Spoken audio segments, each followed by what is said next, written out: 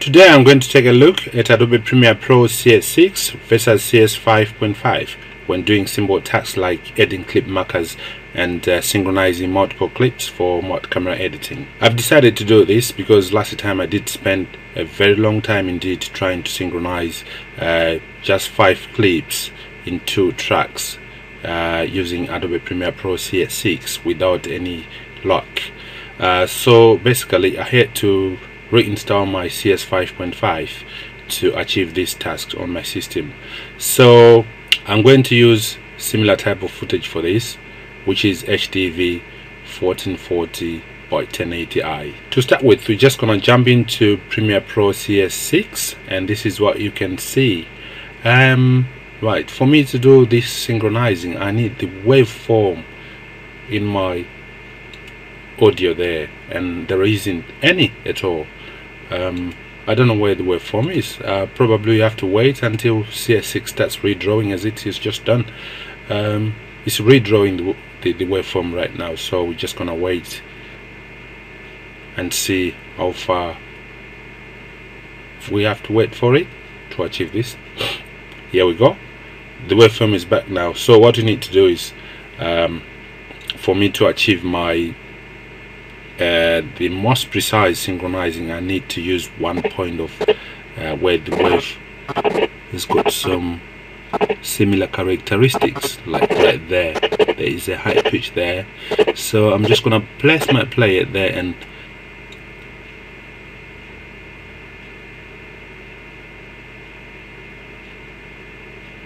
here we go.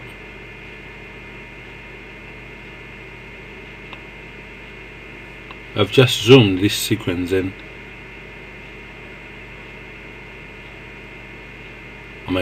Just zooming in, the waveform disappeared. Now I can't do my precise editing. I zoom out again. There you go, it comes back, but it just disappeared in the clip there. Right, anyway, let's zoom up to right there. For me to place a clip marker on this clip, I have to double click it and send it into the source panel, the source monitor. Yeah, there we go, we've got my clip marker right there. But if the waveforms comes back and they realize that I've placed this on a wrong position, what do I have to do? Okay, I'll have to go back in there, right click on that and clear all markers, or clear current markers where it is. So I'll say clear current marker. There, it's gone. Anyway, let me just move it. I think I need to place it somewhere right there. Well, still waiting for the waveform anyway, it's just disappeared. I need to place it somewhere there, right where my playhead is. Okay, so I have to double click it again. I want my clip marker to go where my playhead position is, so I'll hit the key here.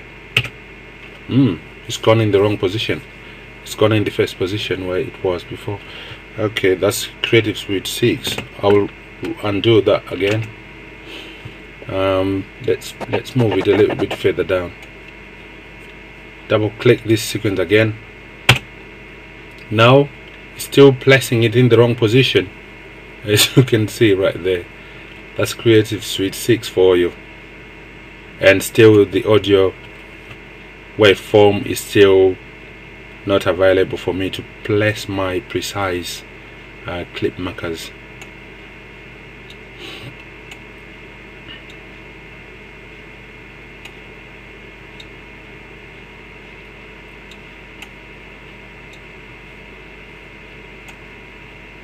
Now, as you can see, now we're spending quite a long time trying to figure out to get the audio to come back,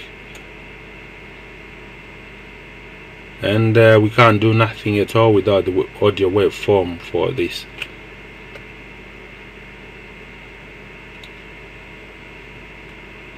No, nothing at all.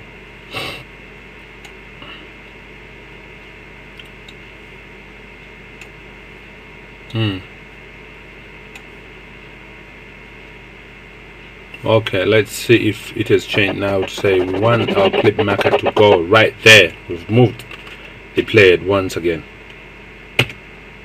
Where's now? Right, it's still inserting the clip marker on the wrong frame. We don't want the clip marker to be right there, we want it to be right here. I'll undo again and try again.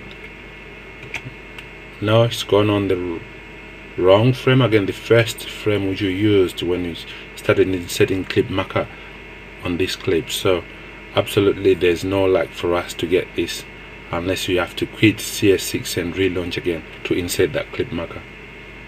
Right, let's see if we can get the audio.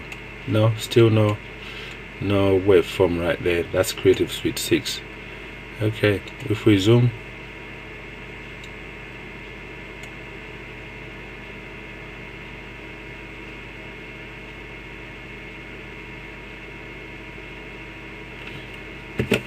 if we zoom out, the kind of the audio waveform comes back.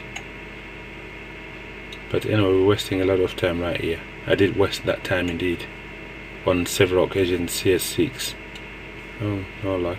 Anyway, after spending a few good hours trying to do this and going downstairs, making a cup of tea, coming back to see if I can do anything, there was absolutely no luck. That day was a great waste of my time. I then decided to reinstall my champion, which is CS5.5. right now, as you can see in CS5.5, now we got the audio waveform in all the clips. All the clips have got the waveform right there, and this is gonna be easy for us. It's gonna take us a couple of minutes to synchronize this. So to start with, I'm just gonna zoom in onto that. I can use these holders on top there to zoom in. Right. I want to use something like that. This is synchronized already, so what I'm gonna do is I'm gonna place my clip marker there by going on to marker, clip marker, and click set. Do the same as well for the other clip. Right, we don't have to click this to go to send it to this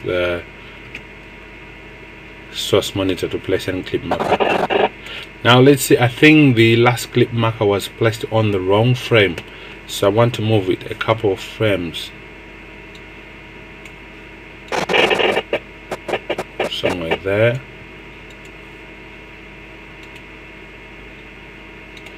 Oh yeah, I still get another set of clip markers on there without no problem. You can see that. Then I can synchronize it anyway. Right, that's all done for the first set of clips. Now I'm gonna come to this bit here. I wanna synchronize that. As you can see now, I don't even lose my. You see, this has already been synchronized. So basically, you know, I just want to show you how good it is to synchronize this with CS5.5. The waveform remains there, it doesn't disappear. You can come and go over there, synchronize it.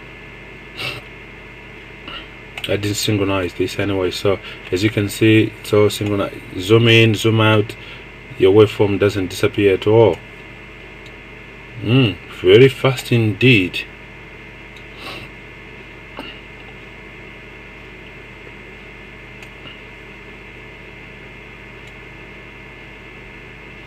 You can see the waveform is still right there. Zoom into the last frame. There you go. We still got the waveform, we haven't lost it at all. Now let's go back to CS6 and see what's happening. No luck.